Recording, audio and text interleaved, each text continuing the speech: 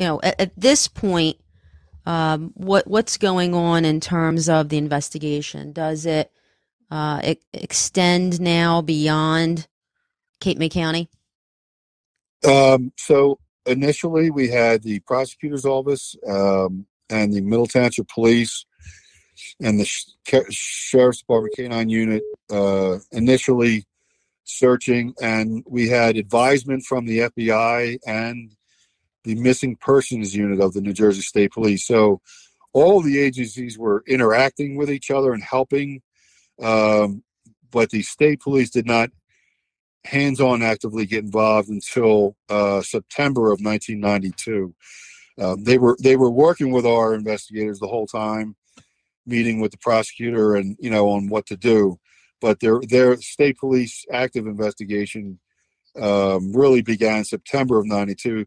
The FBI again that second week were in coordination and had been to the scene, but it was not a full-blown investigation, if you will, until really, and I'll tell you, December and you get into January of '92.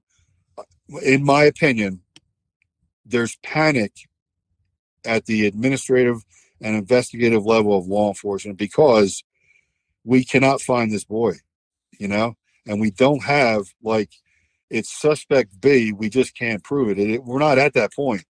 It's like we have no idea where the hell this boy is. We have a sneaker and we're not even sure when it was placed there.